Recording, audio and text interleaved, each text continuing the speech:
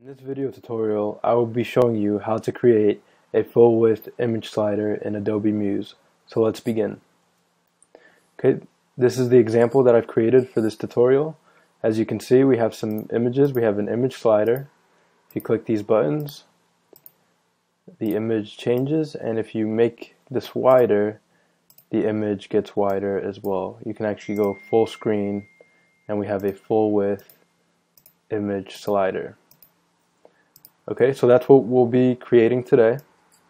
And you'll also notice that the arrow keys are flushed on the left and the right, so they move with the browser.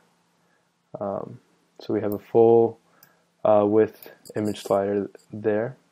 So I'm going to open the project file, and this is the image slider right here that I created. I'm going to go ahead and delete this so we can start from scratch.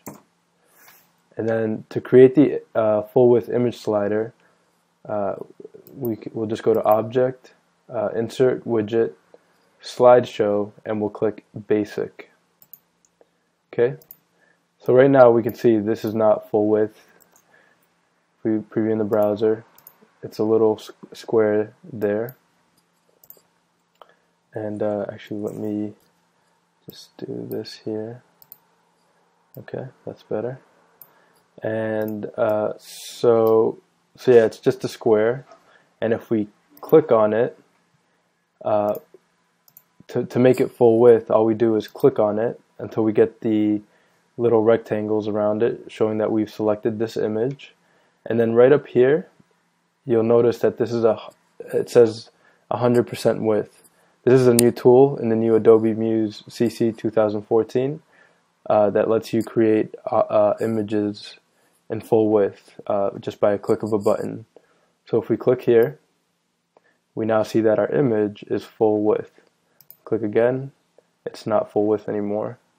So I'll show you. So right now it's at full width, and if I click on it again and preview it,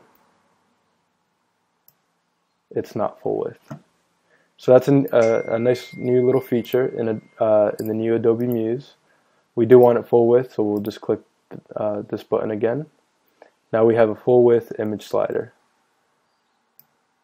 Okay, very good.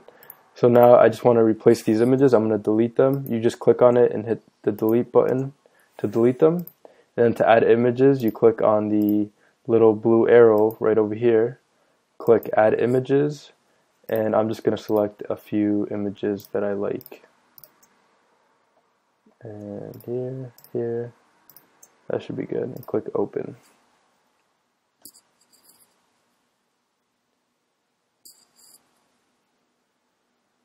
I think these images are fairly large, so they're taking some time to load into Muse. Alright, there we go. And I can even change the height of this image. Let me make the height of this image slider, about 550 pixels in height. That's good. Now to change some of these settings, like I don't want the caption, I just want the arrow keys. We'll just go in here, click on the image slider, click on the blue arrow, and right over here where it says parts, you can actually select the parts that you want in this slideshow. So I don't want the caption, so I'll just uncheck that. I don't want the counter. I do want the previous and next buttons. So let's place these in a different place on the site. We'll put them right there on the side. And is that right? Yep, there we go. Yeah, Muse gives you some guidelines to show you that these two are positioned at exactly the same position. Alright, so I'm going to preview this in the browser, hit Command-Shift-E. Now you notice the arrows are kind of in the middle of the image. I want these arrows to be on the right and the left, not kind of over the image in, kind of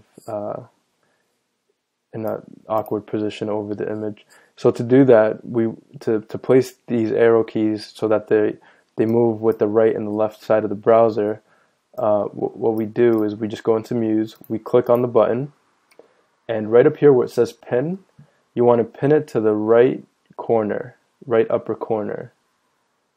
And you just click that, and now it's pinned to the right upper corner, and you go to the left and you pin it to the left corner. And what that does, it just pins these buttons flush with the right and the left side of the browser window. So if we preview this, we hit Command-Shift-E. We now have those sliding buttons on the left and the right, and they work just fine. Okay, so that's it for creating a full-width image slider in Adobe Muse. Again, this new button here is a very nice feature. You could actually just put any image in here and make it full width by clicking this button, the full width, 100% width button. Okay, that's it for this video. Thanks for watching. If you like this video, please subscribe below, and I'll see you in the next video. Thanks.